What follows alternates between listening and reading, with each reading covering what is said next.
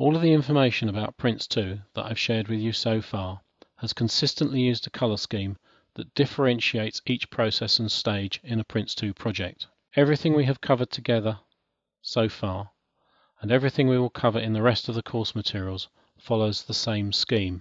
It's based on the concept of stages carried out by using defined processes. It's crucial to understand the concept of stage and to realise the differentiation from process.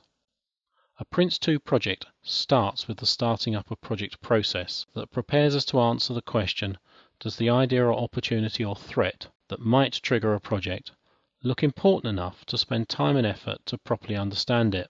The manual says that it's not a stage and that it's before a project starts. That it is not a stage is a distinction that's irrelevant in the real world, but now you know it, it has the potential to be the source of a few marks for you. The worth the cost of a closer look decision is made in activity authorized initiation, which is the first activity within the process of directing a project, or DP for short in the exam syllabus references. The DP process is described in chapter 13 of the manual. In fact, the Prince2 processes are described in chapters 12 through 18.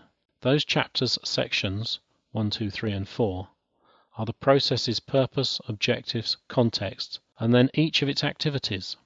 So authorized initiation, which is the first activity of the DP process, is manual reference 13.4.1 or DP1 for short. We will talk soon about what SU does, but for now note that it creates a detailed plan for the initiation stage.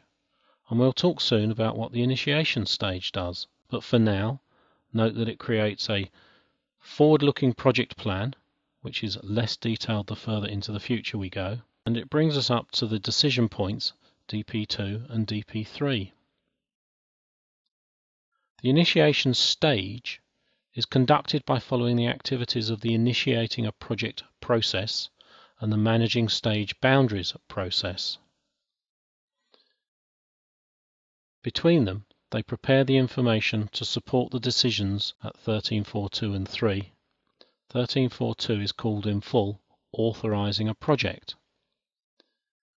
There is more that we need to cover in order to understand what these DP and other processes and their activities are doing. But if the initiation stage's results are favorable, then the project is executed in one or more delivery stages, during which team members with specialist subject matter expertise carry out the technical work required to create the project's outputs under control of the managing product delivery process.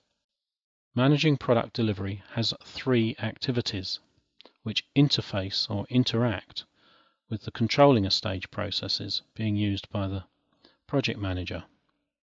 As we near the end of a stage, then the stage is either ended with managing stage boundaries, the chapter 17 activities, and that will happen for every stage that has another stage following it. But eventually we get to the last stage, and when we get to the last stage, then that stage closes by the preparing, planned or unplanned closure, and is authorized by the authorized project closure process DP5. Let's just summarize that again. Prince has 7 processes, of which the first is starting up a project, and it's freestanding on its own.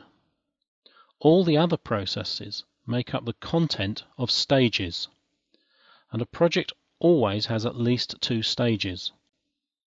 Stages are management divisions of the project, the first of which creates the project plan and is the initiation stage, and all the subsequent ones are delivery stages. Every stage except the last stage closes with the managing a stage boundary process set of activities. The last stage closes with the closing a project activities. 2 things I should add before we move on. If the initiation stage is sufficiently demanding, then its work can be managed using the controlling a stage and managing product delivery processes. And second, don't worry about all of these initials. They will become familiar as we go.